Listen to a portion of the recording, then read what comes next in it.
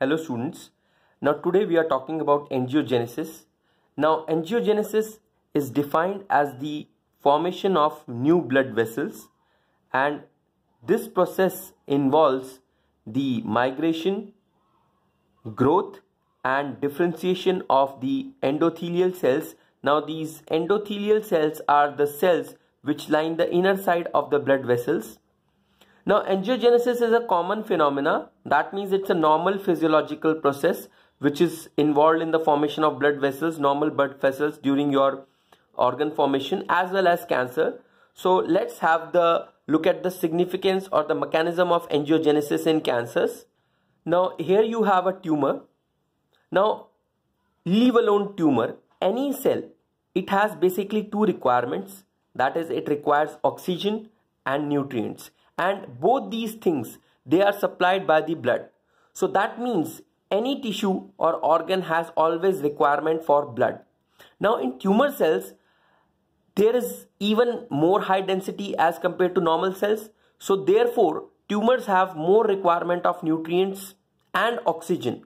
But the point is, due to the very high densities, most of the tumor environment is hypoxic because oxygen cannot reach each of these crevices and small areas. So therefore tumors are generally hypoxic and they have increasing requirement of these nutrients and oxygen in order to grow. Now if you see the transformation from this to this, so this means the tumor mass has grown.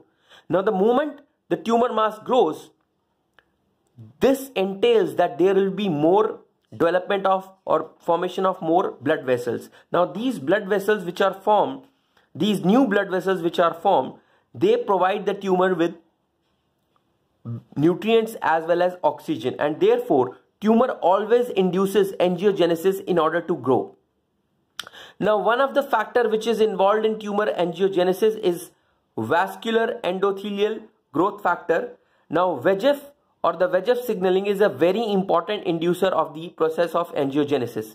So VEGF, vascular endothelial growth factor, is the ligand and it binds to the receptor, and most of this VEGF can be secreted by tumor cells. Sometimes it's also secreted by normal cells, but mostly it is secreted by tumor cells, and this creates an paracrine or a autocrine signaling loop which induces this formation of blood vessels.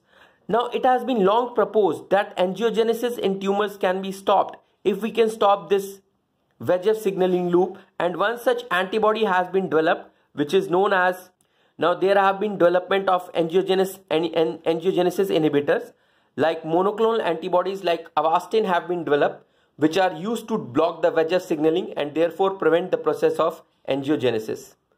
That is it for today. Thank you students. Thank you for watching. Please like, subscribe and share, and write us back at genesisacademydelhi@gmail.com. Thank you.